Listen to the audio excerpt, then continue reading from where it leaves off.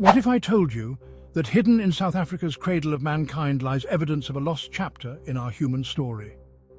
Deep in the ancient Rising Star Cave system, paleoanthropologist Lee Berger discovered Homo naledi, a previously unknown human ancestor. These fossils, over 250,000 years old, weren't just fascinating for their age.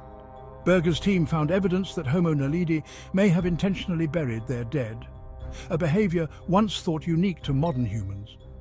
But here's the twist. Their brains were tiny, about the size of an orange. How could such a small-brained species show such advanced behavior? Berger's discovery rocked the scientific world, forcing us to rethink what it means to be human. Could these ancient relatives have been more like us than we ever imagined? Just think, creatures long before us, honoring their dead with rituals that hint at a sense of the afterlife. And who knows what's still waiting to be uncovered? Stay curious, my friends.